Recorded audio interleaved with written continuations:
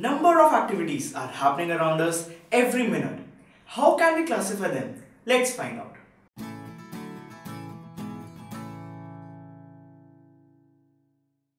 Hello students, मेरा नाम है दिव्यम गुप्ता और आज हम स्टार्ट करेंगे इकोनॉमिक्स का second chapter sectors of Indian economy. दोस्तों, हमारे आसपास बहुत सारी इकोनॉमिक एक्टिविटीज हो रही हैं।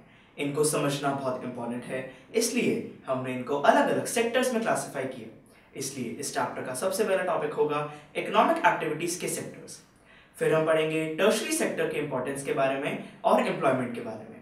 थर्ड टॉपिक होगा ऑर्गेनाइज्ड और अनऑर्गेनाइज्ड सेक्टर और लास्ट में हम पढ़ेंगे पब्लिक और प्राइवेट सेक्टर के बारे में। इस लेक्चर में हम बात करेंगे इकोनॉमिक एक्टिविटीज के सेक्टर्स के बारे में। तो आइए लेट्स स्टार्ट। इकोनॉमिक एक्टिविटीज को हम 3 सेक्टर्स में क्लासिफाई कर सकते हैं। पहला है प्राइमरी सेक्टर।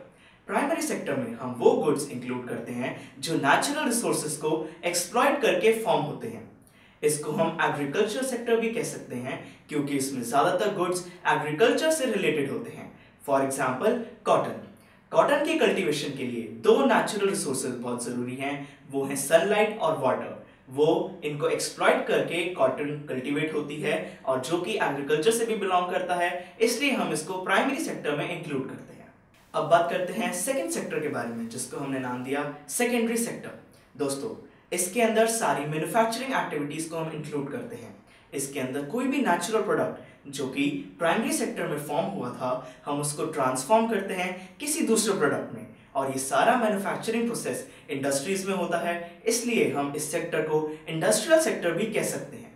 दोस्तों, फॉर एग्जाम्पल शुगर केन की कल्टिवेशन एक प्राइमरी एक्टिविटी में इंक्लूड की जाएगी, पर शुगर केन से जो हम गुड़ फॉर्म करते हैं, गुड़ बनाते हैं, वो इंडस्ट्रीज में बनता है, उसको हम सेकेंडरी सेक्टर में इंक्लूड करेंगे। तो दोस्तों, ये था सेकेंडरी सेक्टर। अब बात करते हैं थर्ड सेक्टर के बारे में, उसको हमने नाम दिया टर्शरी सेक्टर। दोस्तों, टर्शरी सेक्टर बहुत इंपॉर्टेंट है क्योंकि ये प्राइमरी और सेकेंडरी दोनों सेक्टर्स को सपोर्ट देता है। दोस्तों, जो गुड्स एंड सर्विसेज हमारी प्राइमरी और सेकेंडरी सेक्टर में फॉर्म हुई, उनकी ट्रांसपोर्टेशन, उनको बेचना, उनको एडवर्टाइज करना, ये सारा टर्शरी सेक्टर में इंक्लूड किया जाता है। टर्शरी सेक्टर में हम दूसरों को सर्विसेज प्रोवाइड करते हैं, इसलिए हम टर्शरी सेक्टर को सर्विस सेक्टर भी कह सकते हैं। इसके अंदर टीचर्स, लॉयर्स, डॉक्टर्स सब इंक्लूड किए जा सकते हैं क्योंकि वो एक सर्विस प्रोवाइड कर रहे हैं। तो दोस्तों, ये थे इकोनॉमिक एक्टिविटीज के 3 सेक्टर्स। अब हम बात करते हैं इन तीनों सेक्टर्स को कंपेयर करने की। अगर हम इन तीनों सेक्टर्स को कंपेयर करें तो वो बहुत कॉम्प्लिकेटेड हो जाएगा क्योंकि हर सेक्टर में अलग अलग गुड्स और सर्विसेज प्रोड्यूस हो रहे हैं। तो इनको कैसे कंपेयर कर सकते हैं? उसके लिए हमें इन तीनों सेक्टर्स में कुछ कॉमन चीज चाहिए, वो है मनी। दोस्तों, हर गुड और हर सर्विस की एक वैल्यू होती है। अगर हम हर सेक्टर में हर गुड्स और सर्विसेज की वैल्यू को एड अप कर दें तो हम इन तीनों सेक्टर्स को कंपेयर कर सकते हैं। दोस्तों, हमने इकोनॉमिक्स के फर्स्ट चैप्टर में कुछ इंपॉर्टेंट टर्म्स के बारे में बात करी थी, जिसमें से एक टर्म थी जीडीपी। जीडीपी की फुल फॉर्म थी gross domestic product. Gross domestic product का मतलब था सम of value of all the goods and services produced in an accounting year in a country is known as gross domestic product. तो दोस्तों, क्या हम इसके अंदर सारी गुड्स और सर्विसेज को एड अप करते हैं? आइए देखते हैं। दोस्तों, सपोज करो कि एक फार्मर है, वो अपने फार्म में वीट ग्रो करता है। वो वीट को हार्वेस्ट करने के बाद मार्केट में वीट को 8 रुपीज पर केजी के हिसाब से बेच देता है।